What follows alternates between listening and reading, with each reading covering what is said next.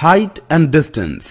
Sometimes we are required to find the height of a tower, tree, building and the distance of a ship from lighthouse or width of a river, etc.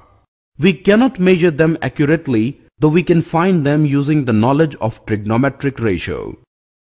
Line of sight. When we see an object standing on the ground, the line of sight is a line from our eye to the object that we see. Angle of elevation. When the object is above the horizontal level of our eye, we have to turn our head upwards to see an object.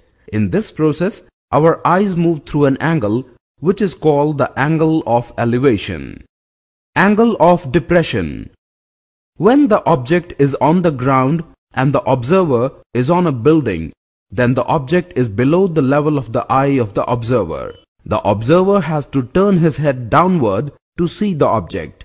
In doing so, his eyes move through an angle which is called an angle of depression. Let us understand it with the help of an example. Example: the angle of elevation of the top of a pole measures 45 degrees from a point on the ground 18 feet away from its base. Find the height of the pole. Let us solve it step by step. Step 1. Let's visualize the situation. Step 2. Let x be the height of the flagpole. Step 3. From triangle ABC, tan 45 degree is equal to x by 18, as tan theta is equal to BC by AB. Step 4. It implies x is equal to 18 into tan 45 degree is equal to 18 into 1 is equal to 18. Step 5. So the flagpole is about 18 feet high. Some more examples. Example: a person standing on the bank of a river observes that the angle of elevation of the top of a tree standing on the opposite bank is 60 degrees. When he moves 40 meters away from the bank, he finds the angle of elevation to be 30 degrees.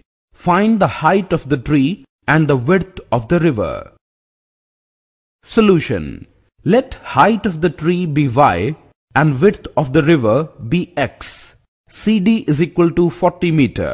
In triangle ABD, tan 30 degree is equal to AB by BD.